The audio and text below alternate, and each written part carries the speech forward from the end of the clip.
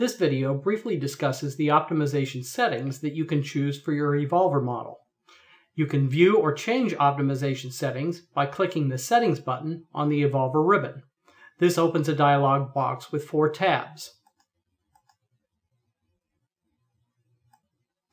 The Runtime tab provides settings on when to stop the search for the optimal solution. In general, it is difficult to know how long to run an evolver optimization, and this depends a lot on the type of model. For example, for linear programming models, the settings shown here are virtually irrelevant because evolver always finds the solution quickly. On other types of models, it sometimes finds a very good solution quickly and then spends a lot of time trying to find slightly better solutions. You can experiment with these runtime options, but the one shown here often works fine. It stops when there is essentially no improvement in the objective for 20,000 consecutive trials. However, if you see that this is taking too long, you can try decreasing the number of trials from 20,000 to, say, 5,000. In the Engine tab, you will usually want to choose the default option. Then evolver will choose the algorithm from its collection that is likely to work best on your type of model.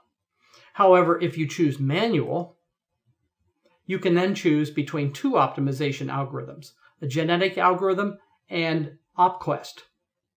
The OpQuest algorithm is new to evolver 6.0, and it is often superior to the genetic algorithm in terms of speed.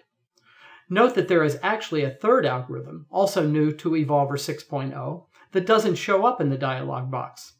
It is an algorithm specifically designed for linear programming, that is LP, models.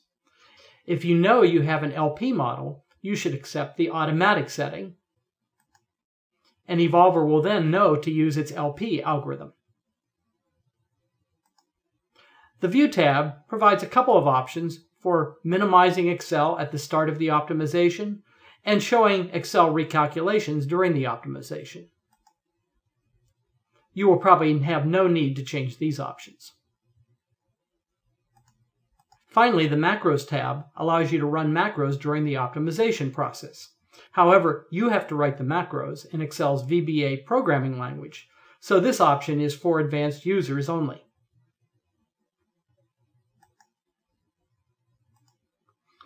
There is one final option you see in evolver's Utilities drop-down list. This is Constraint Solver.